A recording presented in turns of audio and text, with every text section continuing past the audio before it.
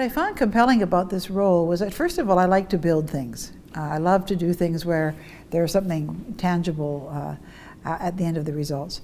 I also was quite charmed by the idea of creating a college devoted to leadership and bringing together the many threads of interesting research that are going on today that can help leaders, to do this in the name of Peter Lougheed, who was a wonderful leader, and not just in one field. I mean, many Canadians know him from his time as Premier of Alberta and the role he played on the national stage during the patriation of the Constitution and many other national negotiations. But he was a leader in sport.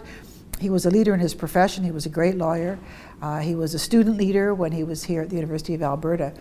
So it seemed that an institution devoted to cultivating the best skills of leaders in students from every discipline, naming that kind of an institution after Peter Lougheed just seemed extremely appropriate, and a wonderful opportunity to both memorialize him and take inspiration from his life.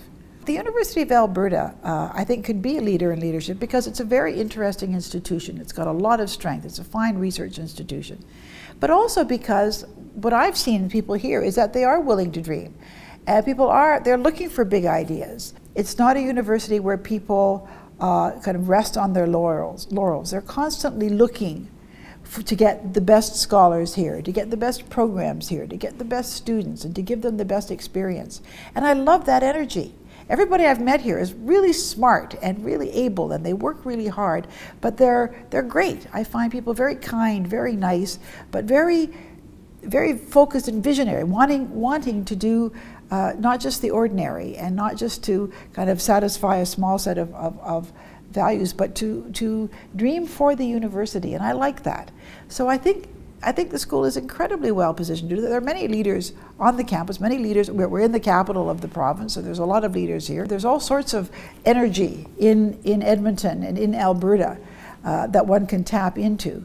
But I think it's also that in Peter Lougheed, you also have a wonderful figure around which one can rally that is symbolic of this place, who is symbolic of this place, but also symbolic of the very goals, what one would want students to aspire to, that kind of imaginative, far-seeing, ethical leadership, courageous leadership that the world needs. And there is good leadership and there is bad leadership.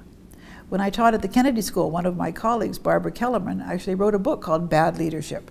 You know, the fact that you are, quote, a leader doesn't necessarily mean that the outcome of what you do will be good. And what we want to do is generate good qualities of leadership, leadership that is ethical, leadership that's imaginative, that's far-seeing, not narrow-minded, leadership that understands the importance of team building, the importance of, which is one of Peter Lougheed's great themes. He talked about this an enormous amount.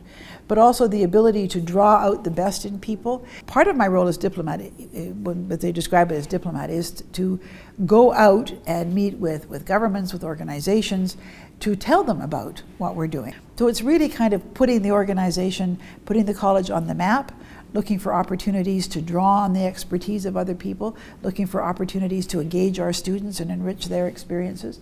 And it will be a labor of love because I think it's a wonderful message. I just think that the vision of doing this is very important because what students are often finding when they graduate is that they have great skills and they've mastered their disciplines.